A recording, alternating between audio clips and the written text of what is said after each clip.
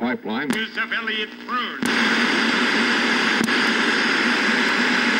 All right, we're at the Muay Thai Ultimate with Chris Henry, who just came off his rematch with Robert Muay. How you feeling? Good. Tired. So, from the first fight, what do you think you picked up from Robert that you brought into training this time around? Tried to block leg kicks, but a little bit faster.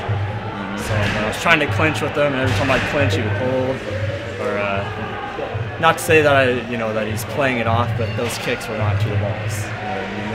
I caught him, mid leg, and it seems like every time I catch him with something, oh, am I growing or whatever. But it is what it is. He won the fight again, so congrats to Robert the Moose. Still the champion, great champion, good job. All right, cool. So, what do you think went different this time around?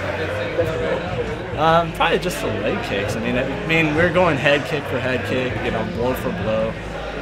I don't know. He's just a champion. I have to knock him out.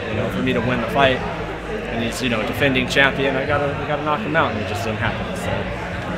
So you had some awesome knees in this fight this time around. It's definitely a shock to see. Was that something that you picked up the last time that you kind of saw that opening? There was a lot of knees that I caught him with last time that really hurt him. So the game plan was block the kicks, which were a lot faster this time.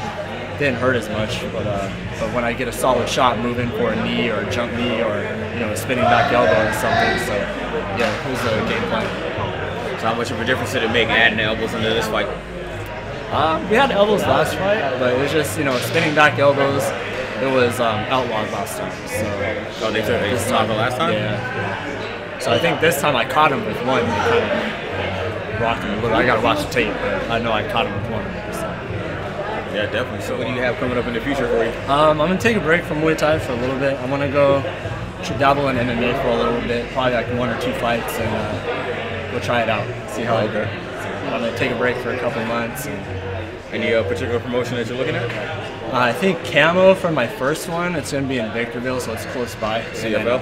Yeah, CFL, and then probably go to King of the Cage. So have you done any other MMA fights before? Or is this going to be your first one? This is my first one. So I've done jiu-jitsu for a little bit, but I got to brush up on it and really dig in and work on wrestling. So. Did you belt in jiu-jitsu at all? She didn't win, but she's your perfect cow. All right. We're at the Muay Thai Ultimate with Chris Henry. You can check him out in August at the Combat Fight League when Chris goes from the ring to the cage.